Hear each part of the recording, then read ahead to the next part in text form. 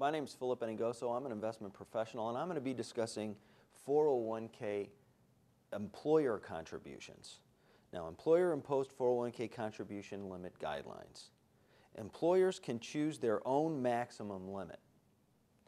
For example, an employer might limit their employees to a maximum contribution limit of, say, 10% of their salary.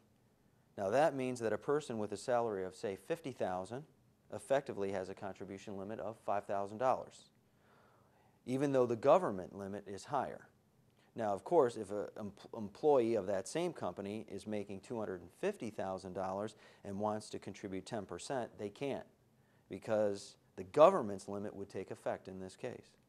So the general rule is to determine what your employer allows and then take a look at the 401k contribution limit of the year that the government allows. Any information provided here is for general informational purposes only and should not be considered an individualized recommendation or personalized investment advice. Any investments or strategies mentioned here may not be suitable for everyone. My name is Phillip Beningoso, and I'm an investment professional.